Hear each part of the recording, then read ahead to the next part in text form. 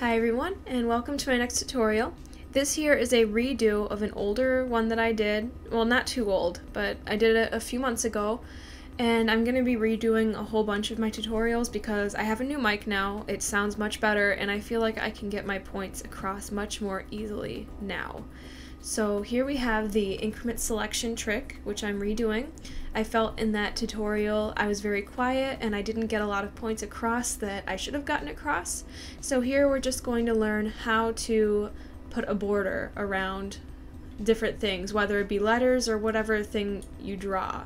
And this can go for pretty much anything in here. Alright, so if you're interested, keep watching.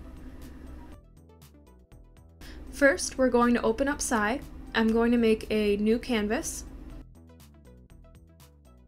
In this canvas, I'm going to take any tool. I'm going to use the brush tool with a blue, and I'm going to write hello, like I did in the beginning. Then I'm going to take the magic wand tool and select the objects that I would like to have a border around. Now I'm going to click another tool just so I can see the marching ants.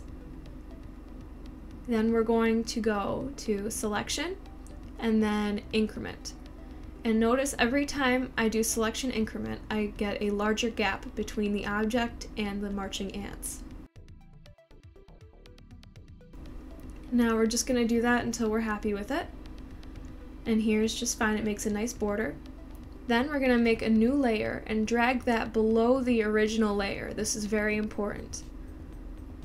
Now take a black, and I'm going to use a large brush and then sweep over the text. And now we have a nice border around the letters.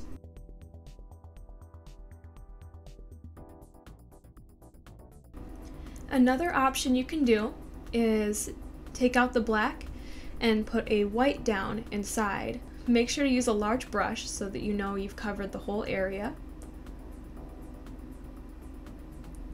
Then we're going to zoom in so we see what we're doing, and then select increment over and over and over until it's a little bit larger.